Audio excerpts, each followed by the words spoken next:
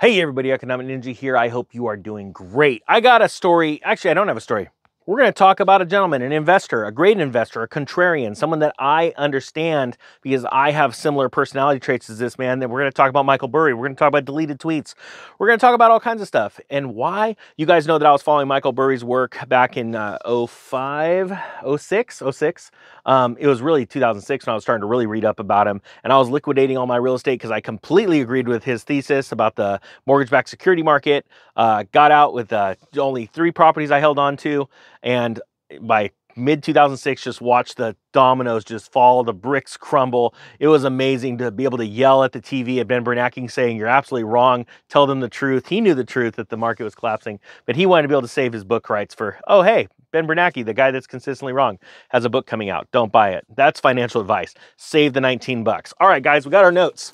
And just so you know, Michael, I know that you're watching this video right now. I want to interview you. Why? Because I know you don't like to do interviews. Why? Because people mock or people criticize, or then they just want something out of you only for you to be torn apart later in the media.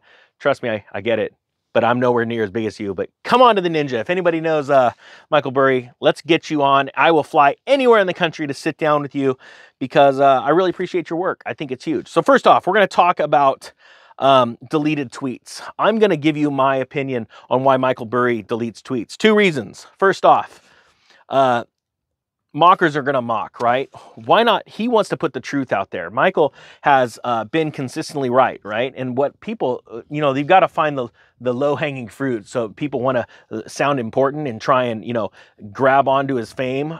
So what they do is they mock him by saying, well, yeah, you might have been right, but you weren't right on the timing. It's like, okay, copy. Who really knows the timing? I would never bust Michael Burry's, I won't say that on the camera, but I wouldn't bust him for that, right? He has been consistently right, and he is a contrarian, and he understands market cycles. And that's what I want everyone here, part of Ninja Nation, to understand these market cycles, because I want you to thrive. I want you to go out and crush it. Well, the thing is, he goes, look, I'm going to put out the truth, because now he's in a position where he's got a lot of people following him, and people should follow him. He's great, very intelligent.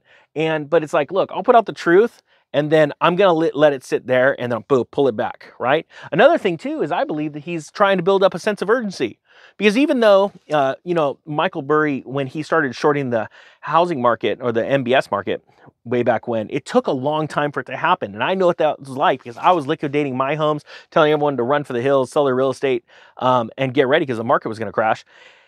And it took time, and people don't understand time. And I'm going to be honest with you, foolish people do not understand time because it takes a certain amount of time for markets to work their way down to a collapse, right? Because honestly, a lot of people were just being lied to, like by Ben Bernanke, saying, I don't agree with this thesis that we have on a lot of traders in Wall Street saying that, real estate can drop all at the same time. I just don't believe that.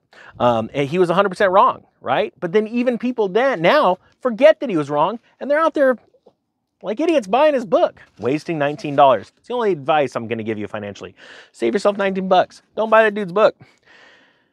So that's why I believe he deletes his tweets, right? And I say more power to him. It's actually probably getting him much more recognition for deleting his tweets than leaving them up. So Michael, good job. I know you're still watching this video. All right, broken clock status. Let's say the assume broken clock status tweet. I think that is so vitally important. And this is why. Michael understands something that very few people understand. Well, we've all heard the saying, even a broken clock is right twice a day, right? And that is usually used in a mocking sense, right? That, okay, yeah, your stuff hasn't come to pass now, even a broken clock's right twice. So sure, you could be right, but look at all this money I'm making over here. Here's the point I want to make.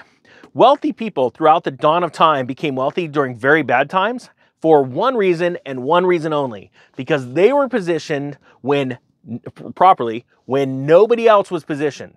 So while the building's on fire, the financial building's on fire, everyone's running out, the person that's positioned is slowly walking in, and I mean slowly, because he goes, as the fire burns the building down even harder, there's just more and more deals to be made. So he's just rubbing his hands going, don't worry, I got this. Michael Burry understands that, right? But fools, the 99% of the world, that's why you have 1% elite, 99% of just people running around like chickens with their heads cut off. They don't understand it. They're like, What do you mean the stock market fall down? Everything's going up. You can't lose. That's how it was right before the Great Depression. That's how it was right before the dot-com bubble popped. That's how it was right before the real estate bubble popped and Lehman Brothers closed their doors. I want you to understand this. If you are not a contrarian, you are going to consistently lose. Why? You may see gains in economic cycles, those 7 to 10 year cycles, and go, hey, I'm making money, but then it goes wiped out. Yeah, hey, everything's good, wiped out. Tell that to the people that, or ask the people that were, pilots for, I don't remember the, Continental or Delta, or I don't remember what companies were, in 2005, 2006, that just had their pensions completely stripped away. Hey, I'm making a good living. I'm making a good retirement. I'm doing good. I'm doing good. Bam, gone. And they got to go back to work. Matter of fact, I've ran into pilots that have had this happen to them that actually follow the channel because of some of the videos I did. Michael Burry understands that, right? So he's okay with being patient. Why? Because patience paid off for Michael Burry in 2004 to 2008 as he was being patient and he was having to keep those short positions. Man, those short positions cost a lot of money.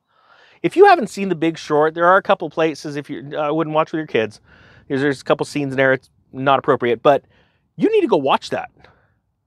It's an amazing movie. It's a documentary of this gentleman and his team that saw things different than everyone else. And just like me and how I want to prepare all of you to think like a contrarian, right? If you're not hedged for inflation, you're in trouble. There are some very serious defaults coming, and I want people to understand that. Not only do we have food shortages and all that stuff, that is only going to exacerbate the problem, but we've got very serious problems in the bond market, in the stock market. The Fed is not going to be able to fix inflation. As a matter of fact, Michael Burry came out with a tweet the other day that was really impressive, and I'm going to be going from memory. It's not on my notes.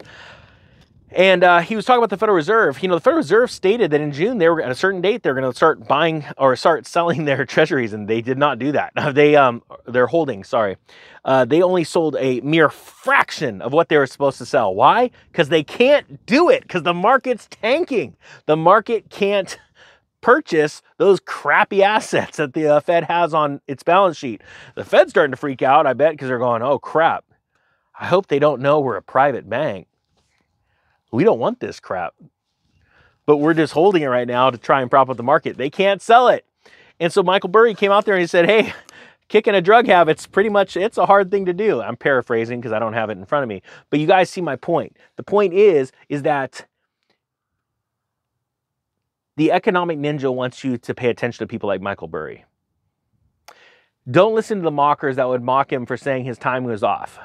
When he says assume broken clock status, understand that you are waiting for an event. And it only comes around once every so often. And this is the big one. This is the 100-year cycle. Think about that. So I want you, and I know Michael, you're still there listening, wants you to be in a position to not only survive, but thrive during this next crash. I'm sure that if I was in front of Michael Burry and I asked him, if there was one thing that he really wanted to do during this next crash, what would it be? I'll bet you Michael Burry would say, I want to take a bunch of people with me. It's one thing to be right like he was in 2008 and make billions of dollars. He absolutely wiped the floor with those Wall Street insiders like in Goldman Sachs that were mocking him. Wiped the floor with them. But it's no fun unless you could take people with you. And that's why I'm here. And I thank you guys for watching. And if anybody knows Michael, or Michael, you're still watching this, and do me a favor, guys, hashtag Michael Burry. Hashtag the Big Short in this video. Shows me you're still here, but I want to interview Michael Burry. Why? Because I want to interview the right thinkers, the great minds, the people, the contrarians that go against the flow of all the morons and go, we're going this way. When everybody else is going that way, don't worry, we're going this way. And this way is going to lead to prosperity. All right, guys, that being said, I thank you so much for watching. The Economic Ninja, I'll get that, is out.